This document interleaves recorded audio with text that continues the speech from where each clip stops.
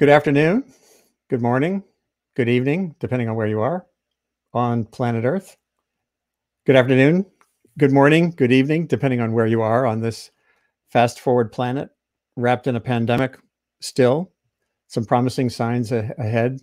And right now with declining infection rates and expanding vaccination rates, but the world is still facing billions of people who have not been vaccinated and huge amount of work to be done, which means a lot more screen time still.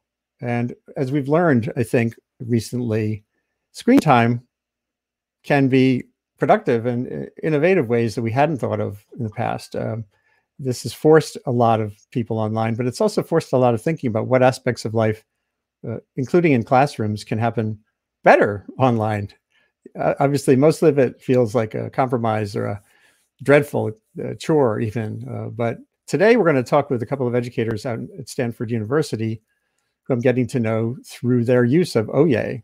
Ohyay is lowercase ohyay.co. It's a new platform. There are others out there, of course, that has been spreading pretty rapidly through word of mouth and digital word of mouth. I first learned about it through the Christmas party of the journalism school's Brown Institute for Media Innovation here at Columbia University, where I'm running the Earth Institute initiative on communication and sustainability. And as you can see right now, this is a very different view than you would normally get here on my show. And I want to unmute our guests so you can hear them. Today, we're in the classroom of Julie Zelenski, who teaches computer science at Stanford University, and her colleague, Kayvon Fatahalian, who's also professor of computing at Stanford, is here as well. Maybe you could both say hi, and how are things going out there? Julie, go ahead.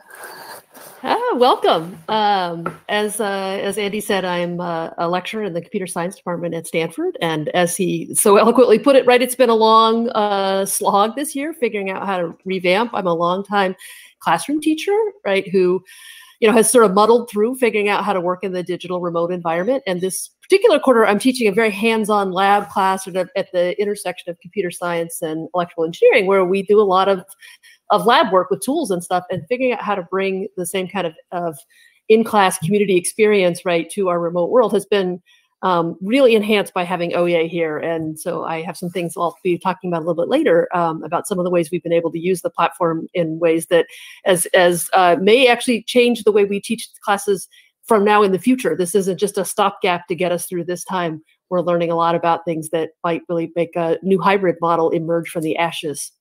So thank you for being here.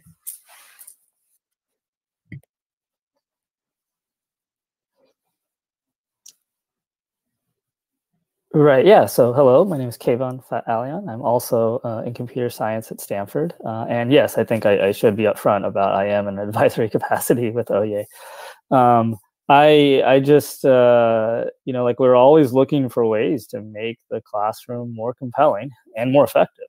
And what's been, if there's some silver lining of the pandemic, it has forced us to be innovative in some ways. And so it's just nice as computer scientists that are used to building things, having a tool that we can build largely whatever we want means that you can start experimenting with a lot of things. And I think, like we're sitting here in Julie's classroom, and so I think there'll be some good examples of, well, you can build whatever you want. You no longer say, oh, I hate Zoom. I wish Zoom just did X, or just Zoom did X, Y, and Z. You just roll up your hands and you just make whatever you want. And I think that's the big exciting shift for a lot of us. We're not really beholden to, except maybe Andrew and Walt and the other folks at ohyay building some stuff. We're not really beholden to what other people create. And that's a really good thing.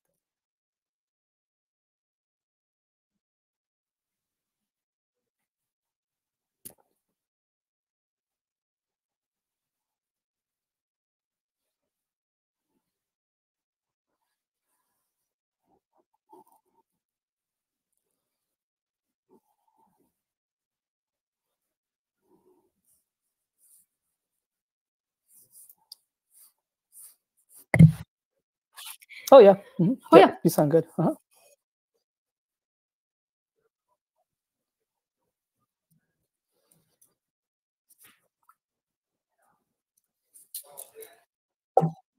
So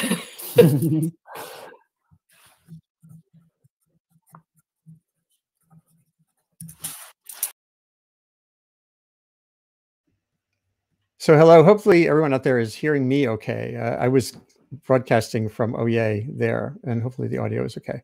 So now I'm going to share my screen in a different way. And I guess I should get out of your classroom. Maybe you guys can boot me for a moment. Here we go. Give me 1 second, everyone. And if you have any questions in the meantime, let me know. Share video file. There we go.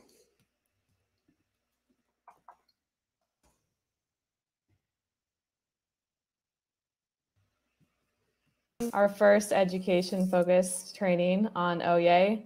Over the last few months, we've seen a big uptick of professors and teachers on the platform, so we're very excited to introduce Kayvon from Stanford and also Mark from Columbia University. Kayvon has been running his parallel computing class on ohyay, and then Mark has been experimenting with data visualization on the platform. We're going to kick off today with a demo from Kayvon of the lecture hall experience. And you can click on the slots below with the little arm raising pictures to join us on screen. Thanks, Aletta. So hey everybody that's out there. For those that don't know me, my name is Kayvon. I'm a faculty member in computer graphics at Stanford. I really enjoy teaching, and so when I met the ohyay folks way back in the summer of 2020, we ran a fun little party at SIGGRAPH on it, and then I was like, let's give it a shot to see if we can do the whole class in this. So what I've been asked to do is just talk about how I run my classroom experience here. Obviously, everybody's needs will be very different, but the thing to keep in mind is that what I'll show here is not something that ohyay mandates. This is the space that I've created for my own needs in my own classroom. I started teaching in ohyay in a fairly conventional setting. I had 150 students in a large lecture hall class, and I was pretty worried about keeping the energy up. So this quarter, I'm teaching from lecture slides that look a little bit like this. What I've done is, with 150 plus students, there's little value for me to seeing anybody on screen just kind of staring at me. So what I might ask is, for everybody that's in these slots that's appearing on screen, go ahead and click on yourself to get yourself out of there. Normally, this is my status quo, and maybe you might have a TA sitting in those slots, but I do have 150 people off screen. If anybody ever wants to interrupt me or ask me a question, click on one of these raise your hand slots. And at that point, I'll know that you have a question. So unlike Zoom, a raise hand might put something off to the side. Here's a situation where somebody raises their hand, they'll pop into that slot, and I'll say, oh, hey, somebody might have a question. And so in the course of, the next 5 minutes, if you have a question, feel free to pop on up there. So I'm just running my normal lecture with slides, and most of the interaction, because I can't see anybody, is actually done through standard text chat. So here's a little chat box. Off to the left, folks can upvote and a lot of the comments that people make. The other use is the students really, really prefer, at least in my class, to do most of their question answering not via audio, but in fact, via this question box. So here's my question box. Since we try and formalize questions a little bit, keeping them out of the chat, and somebody might post a question like, I'm not so sure about that definition. What about X, Y, Z? And so now that is a question sitting there that can be upvoted by anybody in the audience. So you can click on the question to upvote it. So I'm monitoring these information sources throughout lecture. And then the other source of information that I have are these emojis that you see down at the bottom. And so these emojis are what we have established in my class as our convention. So often throughout class, I'm like, hey, is everybody getting it? And you'll see thumbs up, thumbs up. You'll see a flurry of thumbs up. If people are confused, we've kind of standardized on mind blown or thumbs down or crying. And so I get this steady stream, like our convention in class is be active on the emojis so I can get a sense of what's going on. You'll notice that some of these emojis have audio. I put it in here today just for demonstration, but I actually don't have those audio emojis turned on in class because that would be a little disruptive. And so it's actually been fairly surprising to me as an instructor how much feedback I get, even though everybody is off screen or most of the class is off screen. And so that's our basic setup. Not super different from Zoom, but just a few touches here or there that mean that I have all this information right in front of me as I'm talking. There are a few things that we've done. For example, with a single button click, we can remove the slides and we can start bringing people back on stage. I brought Aletta back on stage if we're going to have a more sophisticated discussion in class. We've run activities where students were actually performing, acting out concepts here on stage as well. And then the last part is that we use Zoom breakout-like functionality all the time. And so what I'm going to do really quickly is I'm going to send all of you to breakouts. And the one thing to notice is that I have, before my lecture, decided what the breakout topic should be. So when I send you all to breakouts, I've customized the look of these breakouts with certain slides. And so the students have a customized interactive experience for the breakout activity at hand. So what I'll do just as an example is I'm going to send everybody to breakouts. You're going to be teamed up in groups of like 3 or 4, I believe. You're all going to appear on screen in these breakouts. And so I just want to show you what that might look like. There's some buttons where you can click in the breakout room to see different slides that I want my students to talk about. And so here's just one example of that. Hello. Hey there. We've got chat. Let's see. Can we try some of these buttons? Sure. I wonder what rotation does. We're probably going to stop the breakouts in about 5 to 10 seconds. This is how I notify the students. And so, hey, students, if you go ahead and make your way back to the lecture hall using the nav bar on the left, feel free to do so. Or I'll just automatically pull everybody back to the lecture hall in about 10 seconds. So feel free to navigate back, or I'll pull you all back to the lecture hall.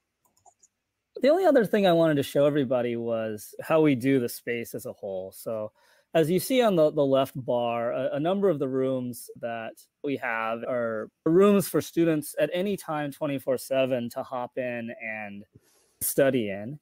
And one thing is that myself and all of my TAs have offices.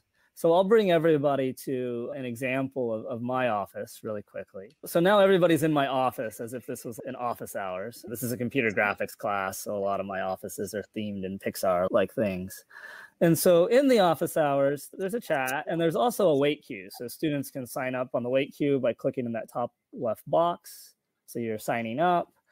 If you actually go by your name and click on this little bell thing, you can give me your cell phone so that if you get to the top of the list, I can text you so that you don't have to be stuck by your computer if you're 30 minutes behind everybody else in office hours. So we've set up just a few mechanisms for students to have a little bit better of an office hour experience. The last thing that I'll demonstrate is in office hours, I prefer my students to be talking together, everybody on screen, that kind of experience. But often when students have homework questions, it needs to be done on a one-on-one basis. So I need some mechanism for a student to say, hey, can I talk to you in private? So what I have in this space is a second office here that's a private office that nobody else can see. So you all cannot see my private office in the nav bar because you're not administrators of this space. So one thing that I might do, let's say Aletta asked me, I'd really like to talk about a specific question on the homework. So then what I do as the administrator in ohyay is I just literally move Aletta to my private office where we'll have a private conversation about the homework. I'll do that really quickly to demonstrate. And then when we're done with that discussion, we just both jump back into the main office. And then usually I take a look at my board to see who's coming up next. And that's largely how we run our office hours. So we have both a social aspect and a private aspect to it. I encourage you to take a look at some of the rooms we've designed. One of the more interesting ones is what's called Class Central. And in Class Central, it allows students to create private rooms. Like it's a breakout, but it's private to themselves, and they can invite their friends in so they know that nobody's going to be popping in at any time. And so I've designed that room to have some fun, draggable refreshments. There's a way to do double screen share, which is actually very good for team programming. So 2 students are sharing their screen at once. But I guess that's about it. So maybe we just head back to the lecture hall, and I'll turn it back to Letta. Yep. So now we're going to move into a demo by Mark in his space, and he's been able to integrate ohyay with Miro. Some of you may have heard of Miro. It's an online virtual collaboration tool. So we're going to move into his space, and he's going to give us a little spiel about that. Wow, we all made it.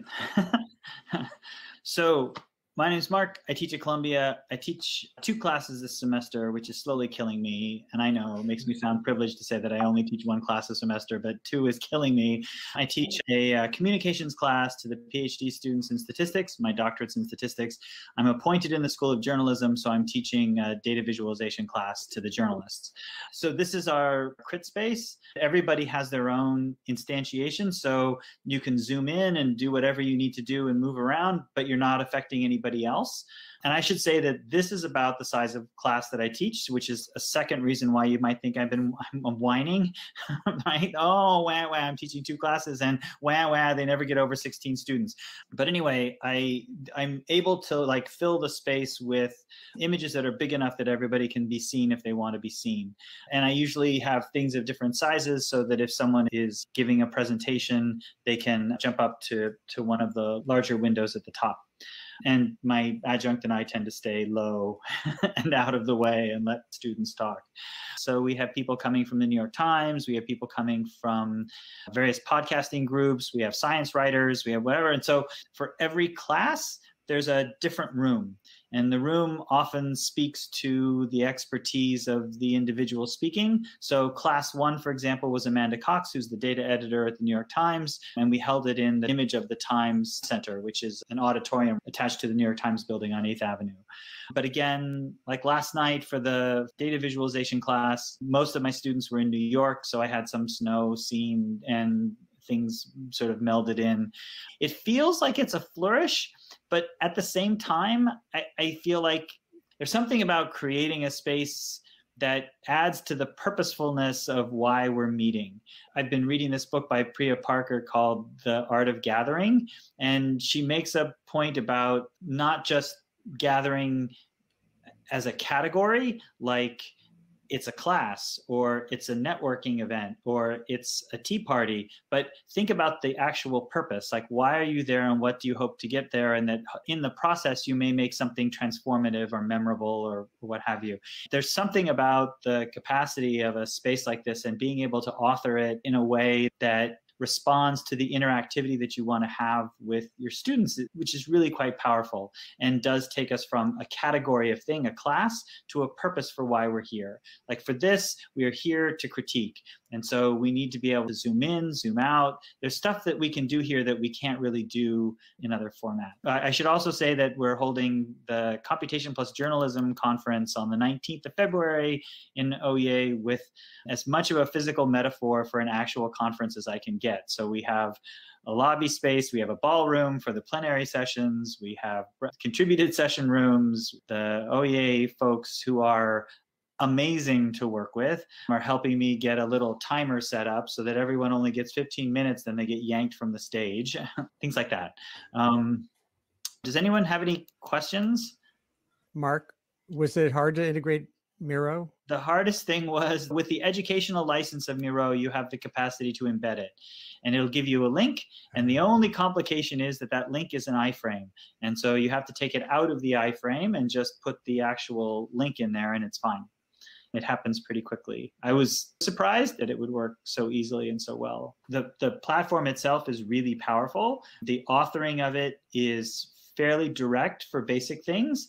And then there's this whole other thing that happens when you want things like stuff that shuts down or whatever that is doable in the graphical user interface that I hadn't anticipated being doable. So there's a lot of functionality that's available here to create an experience that is unique and memorable, and I think adds considerably to the educational experience. I find that my students are exhausted of being on Zoom all day, literally exhausted, because I don't know if you know much about journalism classes. They can be a marathon. They'll go for 6 hours at a time.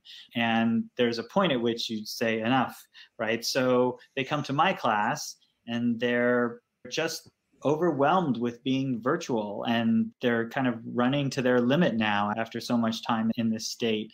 And to provide them with a space that is thoughtful and allows them some agency and what have you is I think really powerful.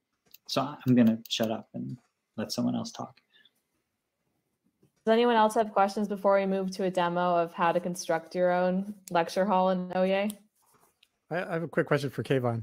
So this all, how rapidly did you refine your lecture process and stuff? This platform hasn't been around very long. That felt really refined and pretty put together.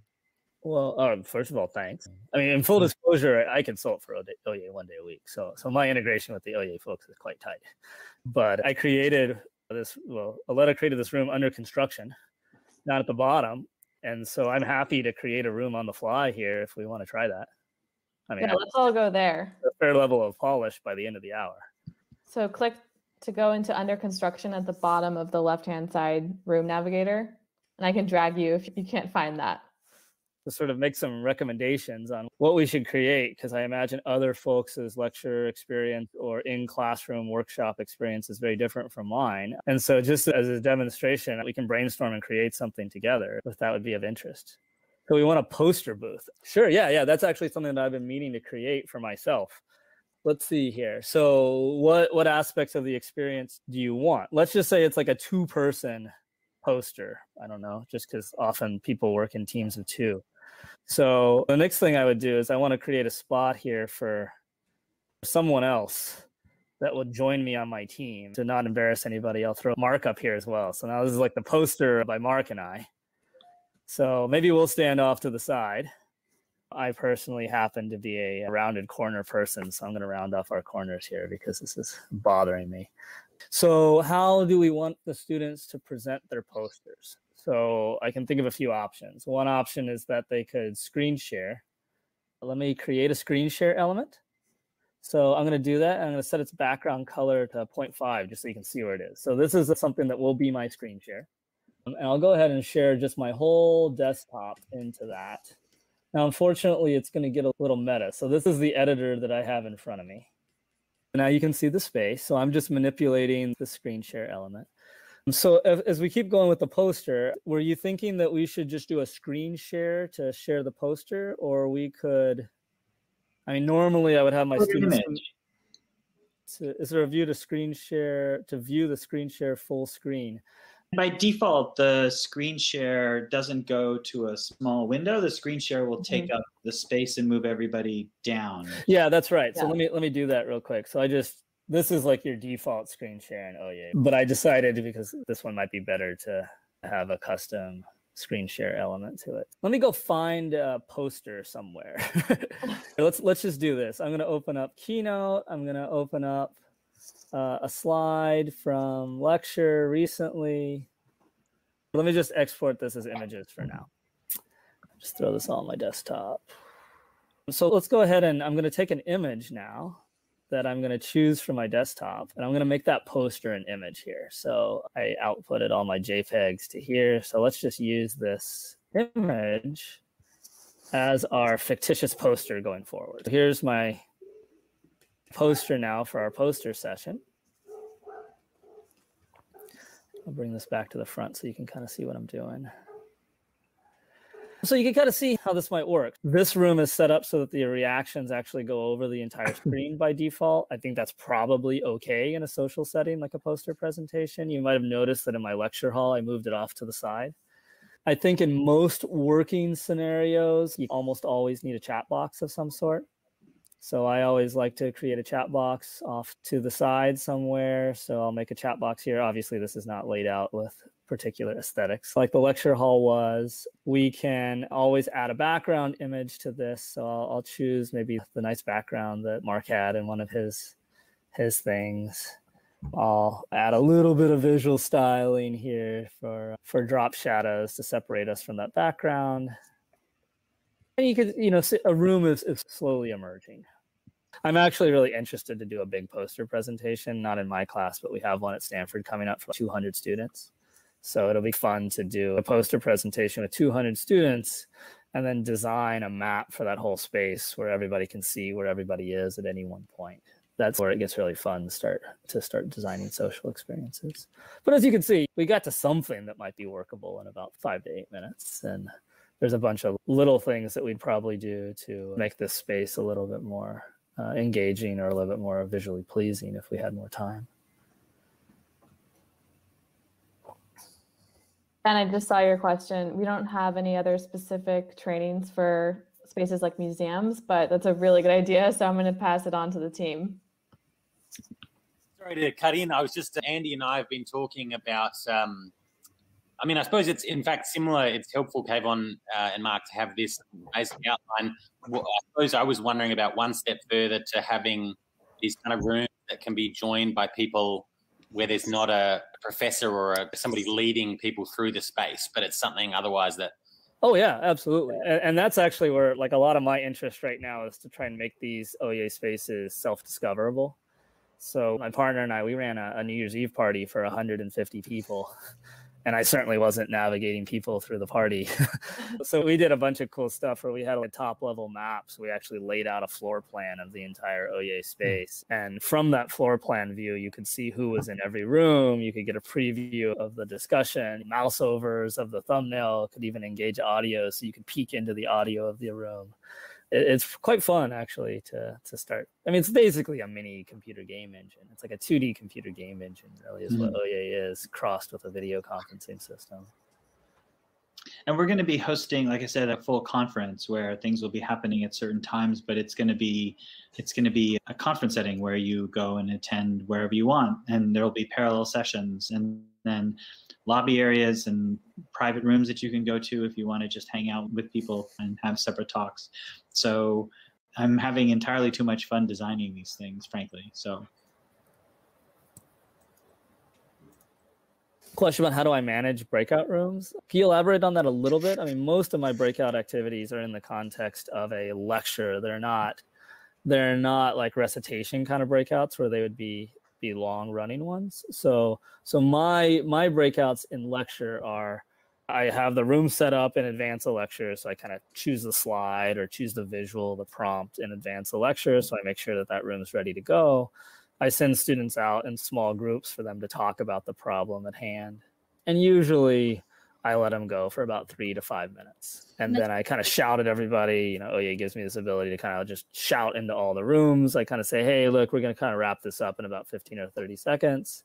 And then we resume the lecture, kind of like what we did in the demo today. The other use case of ohyay is not what I have in my class, because right now I'm teaching some big kind of conventional lecture classes, but more of like at least in a computer science or engineering field, like the recitation session. And the way that works is that there's a room for every student shows up to class. They just go into a room. There is no plenary lecture.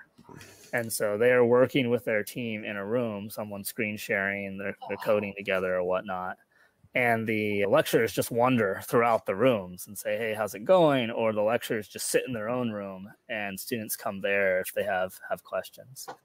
I saw the question pop up in the reactions about, can the screen share go into all rooms? And yes, like basically I can take any room and put it into any other room. Here's an example really quickly. You can just think about it as conceptually, there are feeds, there are streams, there's audio, and there's video, and you can attach any of those streams into another room. So for example, if we wanted to preview the lecture hall, this is an actual live preview of the lecture hall.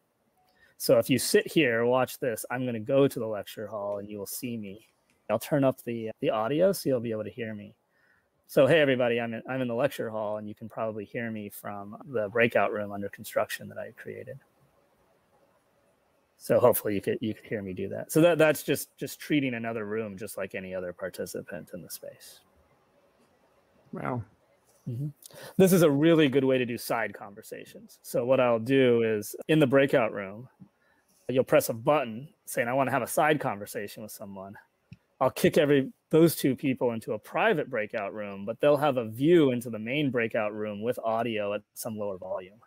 So it's an equivalent to like stepping aside in a room without losing context to what your peers are doing. So that's one of my favorite kind of design paradigms that I use a lot in my spaces, which is the ability to step aside for a second.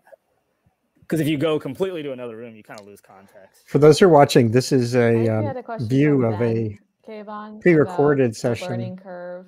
on ohyay, a tutorial on how to use ohyay in the classroom. In about 5 minutes, we'll be joining two professors, Kayvon, Fatahalian, who you see here, and a colleague at Stanford for live questions. So the learning curve to get a room like this is almost nothing. Like you'd be able to get to a. I saw the question about building a custom map. We're actually currently working on a tutorial for that specific topic. And it's a little bit more complex than setting up your room navigator, but can be a lot more fun. You can set up a campus map and have people click into buildings, etc. And if you're not on Discord already, I can drop the link in here. But that's where we're talking to the majority of our creators. And we also just set up a channel for educators specifically. So you can ask Kayvon questions there. Yeah. Okay, so I'm back. Sorry about that. So if you click here in 1 second, let me just link this in. Okay, let me test this just to make sure it works. Yeah, it does. Okay, so if you want, like, imagine we were having a conversation here, like say in office hours or a group study session.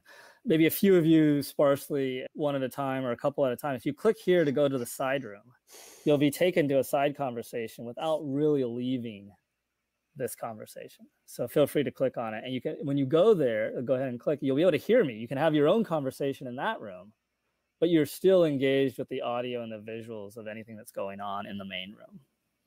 So I really like that paradigm a lot as a way to step aside. So, and if you click the preview, you can just come back here and you're in the main room with me. So mentally, just think about it as ohyay is like Keynote. You do whatever you want. And instead of hooking up images and text, video feeds and audio feeds can be one form of media that just gets hooked up in the scene graph. That's how I think about it. And just like any other room can be a video feed, a YouTube video can be a video feed as well. So like if I want to watch a movie in class or a computer graphics class, we watch a lot of short clips and animations. I just embed a movie in the ohyay space and we all watch it together.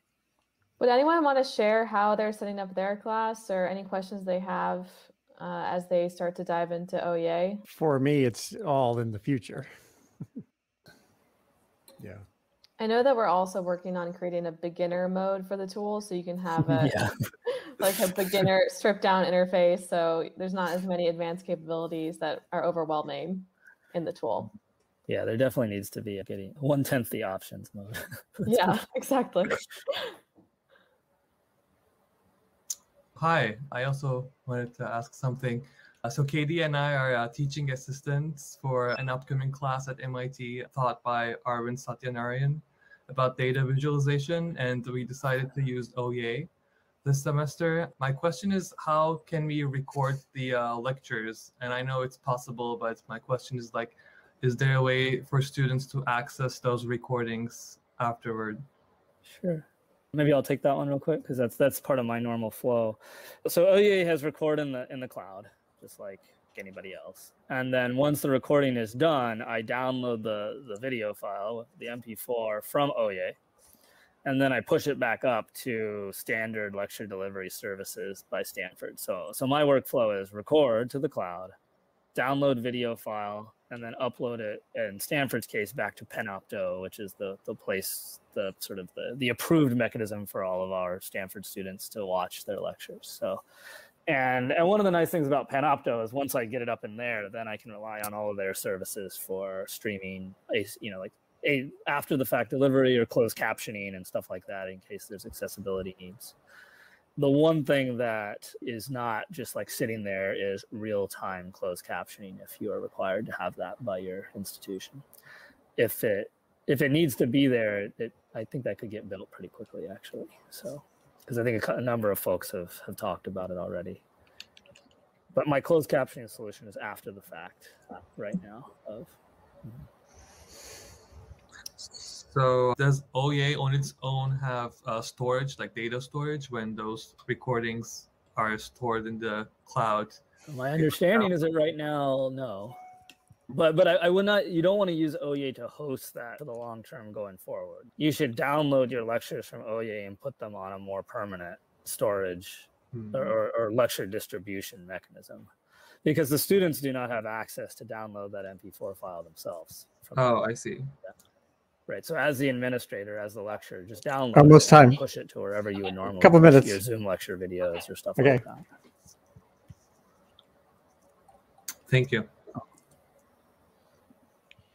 I think it's also worth noting that Kayvon has worked with us to build features that didn't already exist in ohyay that worked for his lecture. So we are very open to working with you and evolving your class as you go on and as you need more things. We can just literally build it. We have an amazing engineering team. Yeah.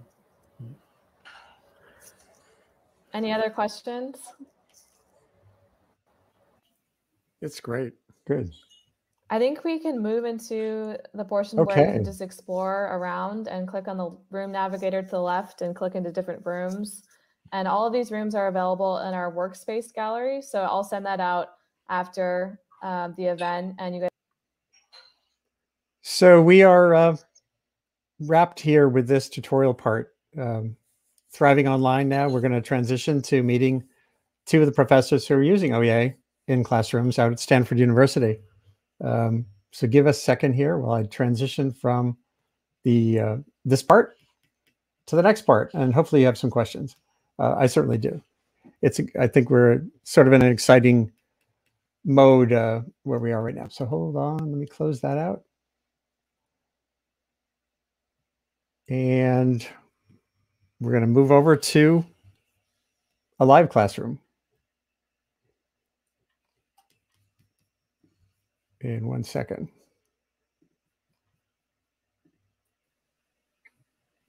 Great. So Kayvon and Julie, can you hear me okay? Yep. Yes, I can. Sound good to me. Good. And hopefully there's no echoes out there for folks because I'm still audio broadcasting in two different directions. I think it worked out earlier, according to people were listening to the show. So I showed the tutorial earlier. I think people got a little bit of a basic idea of what's different here, but I thought it might be fun. Julie, this is your space, right? We're in your. Is. So yeah. Could you talk a little bit, just give a thumbnail sketch of your background and then how you've been using ohyay? So what, you know. Sure. Thank you. So I have been teaching in Zoom for a year now, right? In the same way that everybody has, just using the basic tools that are allowed to you, right? And teaching pretty large introductory programming courses, right? And when this quarter at Stanford, I'm teaching a small hands-on lab class in computer systems that sits at kind of the intersection of hardware and software. And a primary component of that class is this hands-on lab, right? We meet together in a room and we have tools and snacks and conversation. And that really was the heart of that class is in the lab.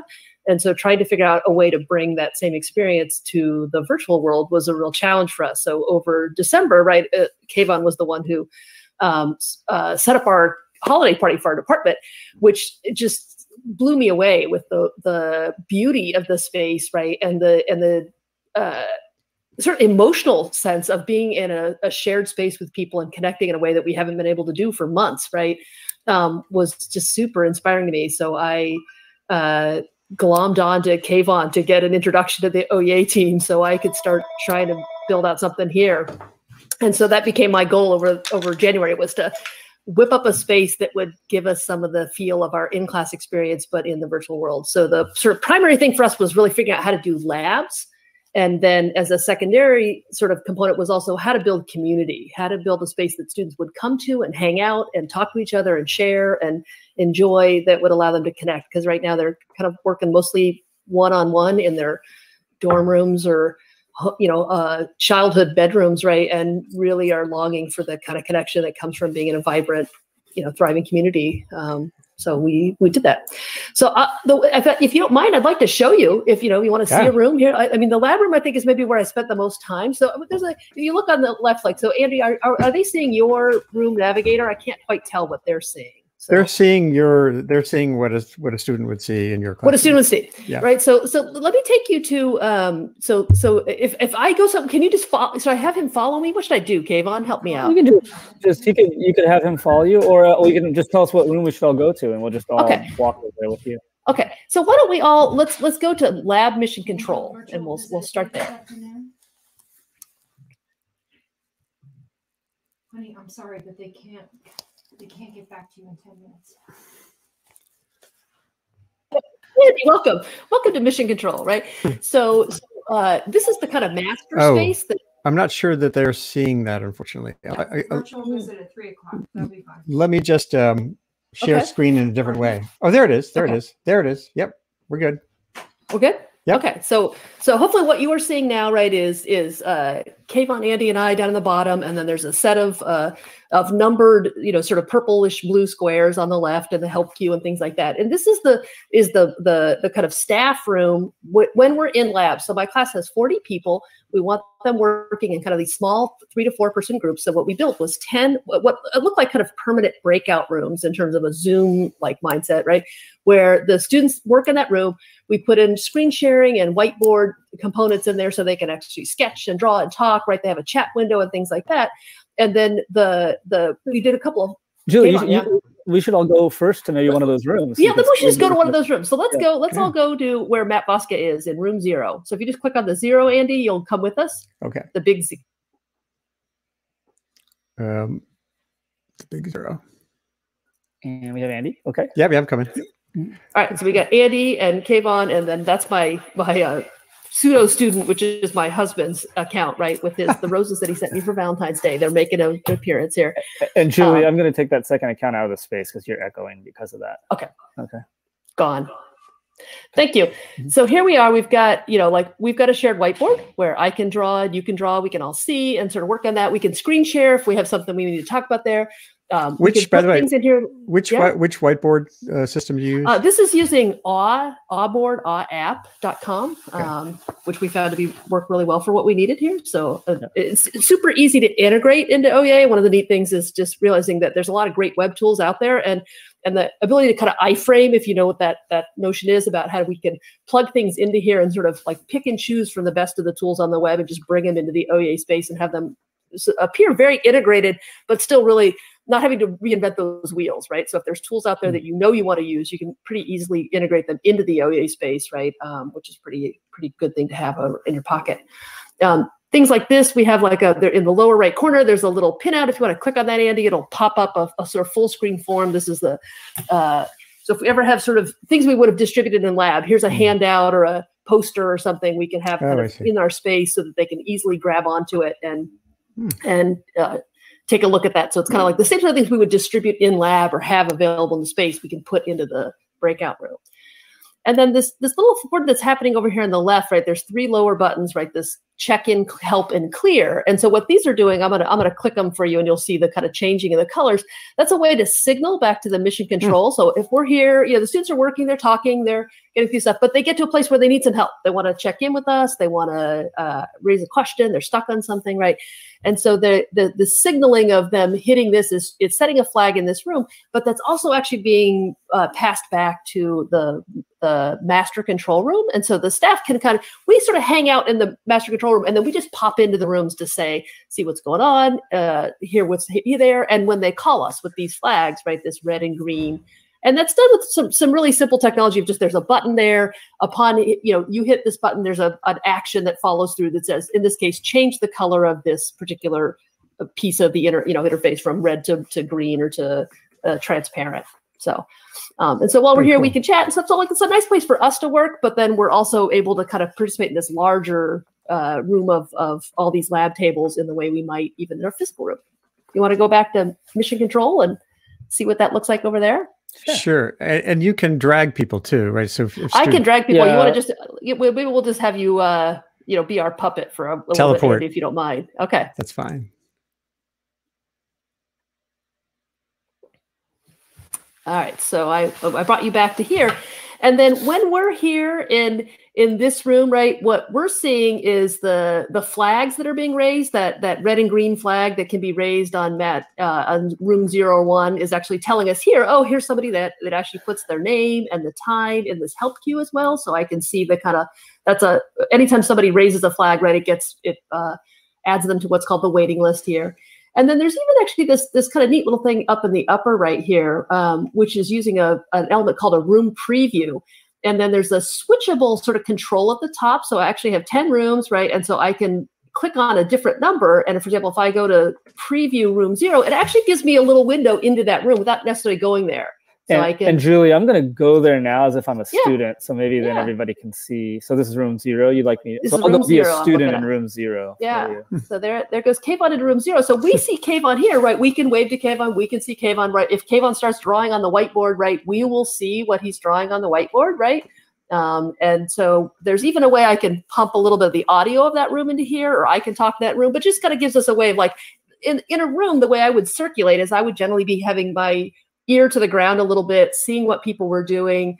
If I see somebody who's stuck or, questioning something, right, I can actually, kind of run my eyes past the rooms one by one without having the kind of awkward, I'm going into a room, I'm coming out of a room, sort of stuff that I think is a little bit awkward about the Zoom world, right, has been the transitioning between rooms has often been a little bit brutal. And so this gives me a new way to work on those things. So. And one thing that came up in that tutorial that I participated in recently was the word was, I think it was Mark Hansen was saying, it gives students some agency too. There's flexibility and plasticity in this space that is harder to find otherwise. Yeah. Oh yeah. I mean, I think that the word I would use is maybe coming from a computer science background is just hackability, right? Mm-hmm. That it's incredibly configurable. And so you're not stuck with like, you've got the Hollywood Square style layout and that's it, right? You can decide what's the kind of aesthetic you're going for in the space. That's not been my thing. I'm not a great designer, so I'm glad to partner with other people who have much better skills in that area than I do. But the part I really love is making this interactivity, making these elements interact with each other, giving affordances that allow the students to do the kind of things that we would be able to do in person, but make it available to them. Like one of the things we're really looking forward to is at the end of this quarter, we'll do a project fair. And my plan for that is actually to give each of the students their own room to design so that they get to lay it out. So rather than me deciding what they're going to have where their screen share and where their participant heads are going to be, they get to go in and do it for themselves. And the space will be theirs to work on while they're on their project as well as when they're presenting. So it kind of gives them it's like your own cubby, your own corner of a carrel in the library, right? Where you can deck it out the way that makes your space work and be productive for you. And then it's a place you can invite people in to say, come see what our project's doing, right? Come to our carrel, come to our room. And I think that's a really neat quality is that the space is both, it just accommodates a wide use of cases that you couldn't even have dreamed of when you started. It's just sort of an infinite playground for experimenting with these things. And Kayvon, you mentioned posters. Like when I think back to the AGU meetings, the American Geophysical Union meeting, the great hallway, there are thousands of young scientists with their posters and everyone wandering by. And I've seen some of the setups that have been done with ohyay for, like there was an event, a film festival last year in Netherlands, where I just immediately saw each one of those little windows being a portal to a poster. So each student can, instead of a PowerPoint or like literally a paper poster at a meeting, can build a space that's conveying that. Is that part of what excites you too? Yeah, I mean, I think that the part that excites me is creating spaces that bring people together in a synchronous fashion, because that's the thing that, I can make a web page right now that allows people to go visit, 50 posters, but I can't get everybody there synchronously. I can't foster discussions, and I can't have like the serendipitous somebody coming by listening as the fly on the wall and then figuring out that they want to join the conversation. So that's a lot of the stuff that I think as a new slate of conferences sort of comes online this spring that I think you're going to see a lot more of as like a poster presentation. It's like right in the wheelhouse of something like this. And, that's so interesting. Yeah, for sure. And is there what else is out there? This is the first one because of a Christmas party. It was the Brown Institute's Christmas party that pulled me in, and now all of our virtual offices for my initiative are here on ohyay. And but what else is out there? There are other kinds of platforms. Obviously, they're getting a lot of attention, but I don't know whether there's some particular quality here that feels resonant for both of you. I mean, for me, it really is the configurability. So I looked at a bunch of the other ones, like looking at Nooks or GatherTown or Gatherly. Like I was advising our Tree Hacks, which is a enormous 1,500 person hackathon weekend that we had just a week ago. And I went through them with them when they evaluated a lot of different options, right? And there's a lot of neat things that are happening out there. But I think what distinguished ohyay from the other things we looked at was just the infinite configurability. That the backend's both supports, I think, a use case where you're a pretty beginner user who doesn't want to mess with a lot of stuff, and you just want beautiful things that are being published in the gallery. There's a great ecosystem of people sharing their creations that you can kind of leverage and use and adopt.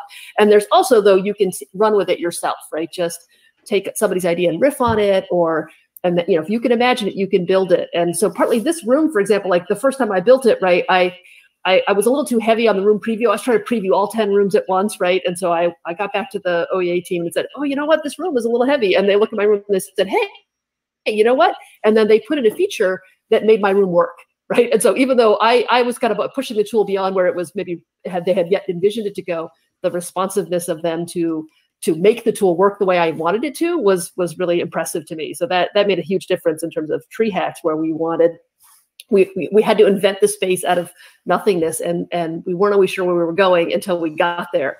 And they were great partners in helping us achieve the things we wanted to achieve, which was really a great experience for us. Are there any other rooms here you want to show folks, just like a little poke out? I think many of the other ones I stole from Kayvon. So if anybody should show them, Kayvon should. Kayvon made the awesome fire room with the super awesome, the shading, and his lecture room. I totally took his affordance of the lecture room. So the things he talked about with the emojis and the audience row, I think has been really effective for us. I would say the one thing that's been a little surprising to us and really we're grateful for is just having spaces that are comfortable to hang out in has caused our students to just come here night and day. Yep. So we run the Slack integration on a doorbell, it's called, so we can actually see they're kind of coming and going, and it sort of signals to people, hey, I'm in the space. And it turns out that causes other people to come to this space. And so our students just come here and work at night, even when they don't have necessarily questions or a plan to work as a group. They're just enjoying the fact that they're not, having to slog alone. Yeah, that quality, I've heard this over and over again, the lack of it and how this might work that way. There's a young PhD candidate, a new one at Columbia at the Earth Institute, who's obviously, she lives in California. She's out there. And she said she's craving just that, a hangout space. And then there's a colleague at the National Center for Disaster Preparedness here. On Mondays, like right around now, they do a work slam where normally they keep a Zoom thing open, just literally like poking your head above the barriers. But having that connectivity gives them a sense of, sort of an organic sense of being together when they need it. And I showed them around our offices, and they got pretty excited about that. So that feels like an important power potential of it. Absolutely. What are the gaps, or like, what other than being able to pass someone a coffee cup, what still feels like it's possible on a screen that hasn't been achieved yet? Like, what would be the next steps? It's a good question. I think that Julie and I were talking about this earlier. Is there's the goal here is not to replace physical interaction. like that would be silly. But it would also be very naive, or maybe a little bit stubborn to say that there are not interactions. There are many interactions in a virtual space that are better than they would be in a normal classroom. In terms of the ability to overlook everything that's going on in the space and immediately bounce back and forth between people. The ability for people to interact in front of everybody else anonymously or without their camera on is very, very important to a lot of folks, in particular people that are shy folks. The ability for me to get emoji feedback in lecture is significantly better in most cases than eye contact when lecturing, because there's just this rich grammar of emojis that students are extremely adept at providing. Those are all things that are unequivocally actually much more engaging and much more information rich when you're interacting with students. It will be very interesting when we do get all back in the classroom, that I don't think I'm going to be inclined to throw away some of these advantages. But at the same time, in no way, shape, or form would I ever claim that a virtual interaction is a substitute for talking to someone in person. So I think it's going to be this hybrid thing it seems to be like a really big challenge. It's really easy to be in one paradigm or the other. Right. But it's pretty clear that each side of the fence is better in some very clear ways. Right. I think for universities, in terms of the future also, given that you can have a synchronous experience, at least for relevant time zones, for hundreds of thousands of students, conceivably. Yeah. That has some draw to it. The Earth Institute, all the issues we talk about, the climate school coming at Columbia University, they're all fundamentally global. So having that wide casting capacity, but still some sense of interactivity feels really cool. I think that we conflate synchronous and social and interactive with in-person. Those are two different dimensions. Yeah. We need in-person. Yeah. I'm also a very strong believer that we need synchronous and highly collaborative and social. And those are two different axes of how to design a classroom. You just reminded me. You need both of them. A really important early complaint last year in the pandemic was the use of the word social distancing. Yeah. Because it should have been physical distancing. What you want is social connectivity and physical distancing. Oh, excellent. Yeah. And a friend of mine on the very first webcast I did last year, March 12th, he made this point strongly. And I thought, God, what a mistake that was in terms of public communication. There was a question that came in from Facebook. Kay Johnson asks, she says here, can you show how a lab demonstration might work? Is that something you can show? Or is one of these classrooms set up as sort of lab-ish, or you could talk about it too? I think I'm not sure what the lab demonstration. I'm not sure what that means. Can we get a little more? Well, let's see if she. I guess let's say a virtual frog dissection. I mean, yeah. So my lab is a little bit more. We're electronics, right? So largely what we're doing there is we're screen sharing, right? So in this case, my home setup is I have a pretty cheap document camera, right? That has a nice configurable arm, and I use that to I'm going to show you what my breadboard has got right now, and sort of do stuff. So we do a certain amount of that, and for the students to be able to do that, we really wish they had webcams. They don't necessarily have a document camera, but there's some pretty neat things you can do with just a small piece of plastic with a mirror and the camera on your phone, right? So you can actually sort of mock up, a pretty cheap affordance where you can get sort of a facing down or, hang your camera off something with a clamp or something. So as a way of being able to see what the students are seeing with their hands. Right. Actually, that's, wait, she asked, she's asking, I'm thinking about chemistry or physics. Yeah. So maybe the word lab here is I'm getting into territory where I'm starting to, promise where I can't deliver, which is I haven't yet tried to do a chemistry or a physics lab and that sort, where there probably is more thinking about how to show the students what you're doing and kind of have them observe. We're wiring stuff, so it's mostly just looking at schematics, looking at breadboards, and it's a little bit easier to do with just a simple camera. Kayvon, you were talking about, for you, the value being mostly the synchronous social connectivity. I do still see some. Maybe it's just the novelty factor. I think it's more than that. If you want to build an experiential learning, I remember in LA, when I was living there, I took one of those online driver's ed classes. Basically, it's a sequence of learning and a challenge. And then you go to the next challenge, you go to the next, and you actually hopefully learn something by the time you're done. And I could see a series of rooms feeling more effective than a room with a door. Here's a room with a challenge and a door, and a room and a challenge and a door, and like in the game world. I mean, I think that there's what does ohyay uniquely do, right? Like ohyay allows folks like Julie and myself to rapidly build video conferencing applications, like persistent video conferencing applications. We can write code, we can use the editor, we can build whatever we want. What you're suggesting with, wow, it would be great to have interactive games to teach. I grew up on Math Blaster, and I imagine that stuff's been around for a long time. And so, in some ways, the real new thing here is, yeah, sure, I can build some games in this platform very quickly, but the platform is distinguished from other simple mobile app game development platforms and stuff like that in the synchronous video conferencing with others aspect. Yeah. So there are plenty of frameworks out there for me to go build a game. Yeah. That said, like, okay, it's actually surprisingly powerful. Yeah. It seems to making it a lot easier to build a game in 2D. But the really unique thing here is that two people or many people can be in that experience at the same time and be working together to solve a problem or something. And I'm not sure if we've mentioned it's up to about 400 people per room theoretically, right?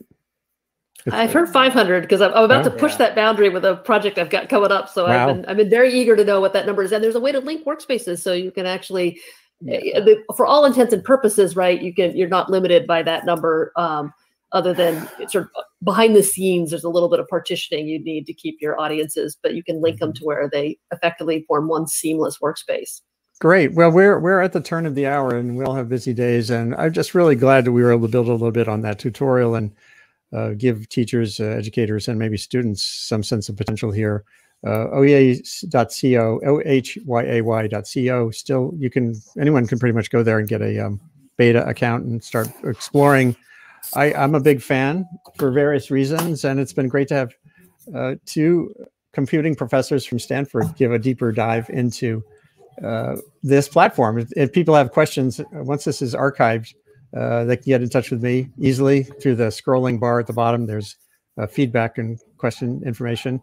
Thanks so much, Kayvon and Julie, for being here today and spilling some of your learning in teaching into the wider universe. Thanks, Andy. Thank you. And we'll have to come back sometime. Mark Hansen couldn't come today. Others at Columbia are starting to poke at this. So much to go at going ahead. Thanks again. Thank you.